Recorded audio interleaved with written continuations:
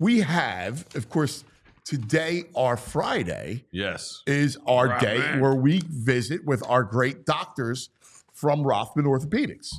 And in fact, today we have Dr. Namdari, who is fantastic, a board-certified shoulder and elbow surgeon, professor of orthopedic surgery at Thomas Jefferson University. He's an amazing guy. We're here to talk about the Wemby injury, all right? It's a weird injury. Right. You don't really think about those deep thromboses. Right. So do we have Doc on the line, Jules? Hey guys. Hi, Doc. How are you? Good morning. Doing great. How are you?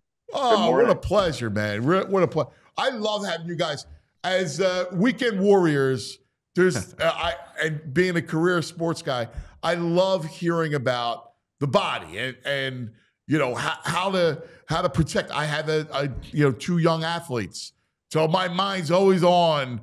And one's a baseball player, right? So elbows and shoulders. So it's always on that mind. And you guys, every Friday when you guys come on, it's a treat. So thank you, Doc. We're talking about Thank you. Wemby It's a pleasure today. to be on. We're talking about Wemby. What can you explain this? This is such a interesting injury. Shame. Yeah, no doubt about it. It is a strange and rare problem. And so what he has from the reports is a blood clot in one of the veins that's in the upper arm, almost near the chest. So typically the area where the blood clot happens is between the collarbone and the first rib. So kind of right as those vessels, those blood vessels, the veins and arteries are going from the chest down into the arm. And it's an injury that unfortunately can happen sometimes in people who do repetitive overhead activity. So it's more common in baseball players, but sometimes you'll see it in basketball players. Wow, that's wild. Like baseball makes sense, but basketball, why is it? Like, how would you even suffer that? So there's a couple of reasons why somebody could develop it. One could be genetic factors that put somebody at increased risk to develop a blood clot.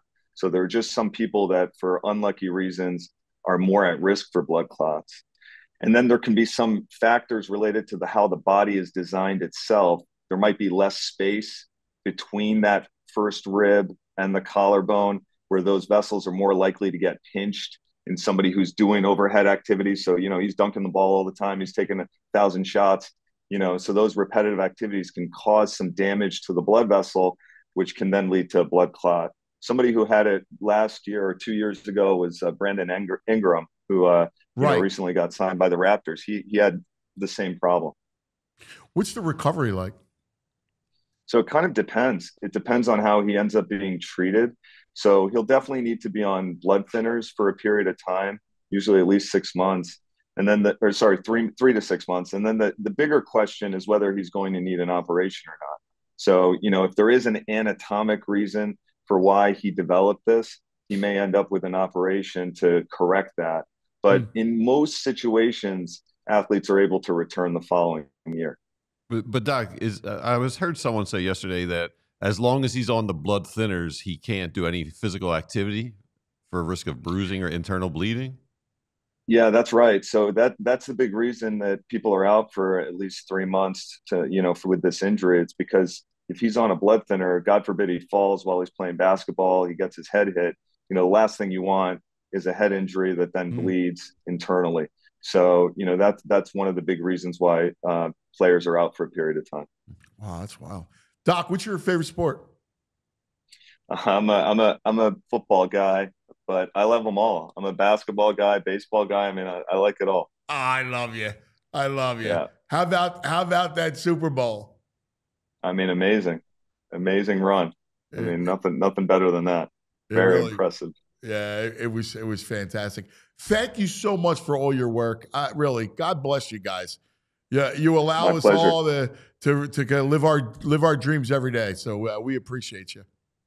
We love listening to you guys. So thanks for everything you guys do, and it's been fun. There he is. Wonderful. They're always so Rothman smart. Orthopaedics, the best. Yeah. They really are. They're brilliant people. And we love it. I love our partnership with Rothman Orthopaedics.